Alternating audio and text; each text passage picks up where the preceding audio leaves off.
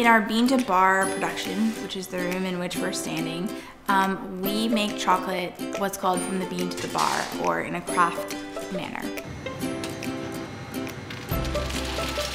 We are in a 100-year-old ice factory that was sitting on the working waterfront of Rockland. Right before we moved in, it had just shut down. When I originally started the business, we were predominantly wholesale. And then it got to the point where we had people knocking on our factory door, where we decided we would take the big leap and open a retail store. The cruise industry is very important to our business. These are really highly educated people that come. They probably know more about chocolate than our average customer, but also they're just pretty eager and happy people that want to learn about Rockland, Maine, and the chocolate factory that's here as well.